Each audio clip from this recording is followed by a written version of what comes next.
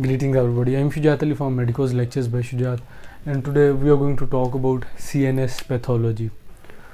So when we focus on this word central nervous system pathology, we are going to talk about the diseases that when we study cases, which type of cells are injured and which type of injuries we study in that.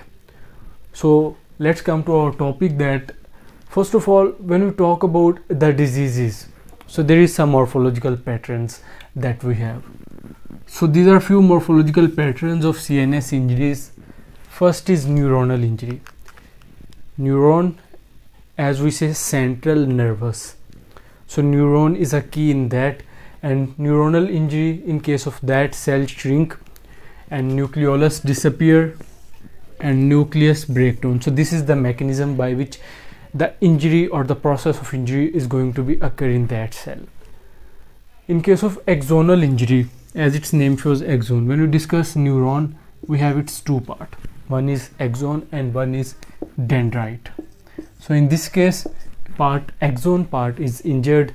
So basically we have an enlargement, cell enlargement in that, by which enlargement nucleus push toward the site, and ultimately at last cell disintegrate, and we have an injury, and we say that injury at axonal injury. Third type is intracellular inclusion. So when we focus on this word intracellular inclusion, these are two words. Intracellular mean in between cells, and inclusion, as its name shows, inclusion, from included.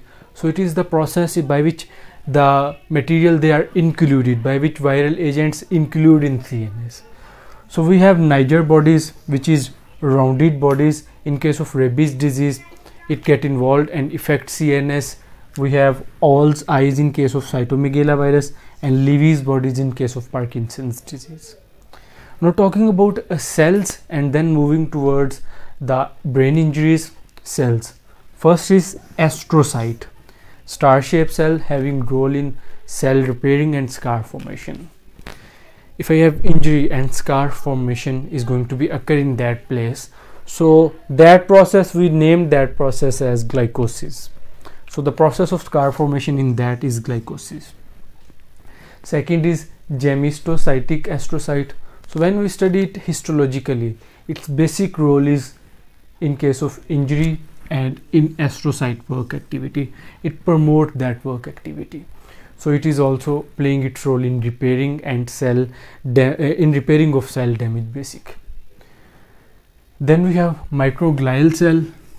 In CNS we have a long rod cell, we name that as microglial, mostly involved in case of viral infection. Now we have acquired brain injuries. So there is two types of injuries. One is traumatic and one is non-traumatic. Traumatic, as its name shows, trauma, mean a person fall, and due to that accident or due to that we have a trauma situation, and we name that as traumatic situation. And we have one of non-traumatic injuries. Non-traumatic are further classified into anoxia, due to some infection, due to tumor, or due to metabolic disorders. We have an injury, we name that injury as non-traumatic injuries. Traumatic is further divided into two types: open brain injury and closed brain injury. As their name shows, open brain injury. So they may be due to the accident, fall, assault, abuse, or surgery. We developed a situation of injury and we name that as traumatic open brain injury. Closed brain injury is second classification of traumatic, as its name shows, closed brain injury. Like we have intraarterial burst, and due to that bleeding appear in brain. So that is closed brain injury.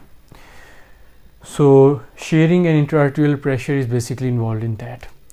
So guys, when we discuss in quick summary, we discussed the morphological patterns, the types of injury, cells that are going to be involved in it, and acquired brain injury, its types, traumatic and non-traumatic. So hope you all will understand it well. Don't forget to subscribe Medico's Lectures by Shujat. Thanks so much.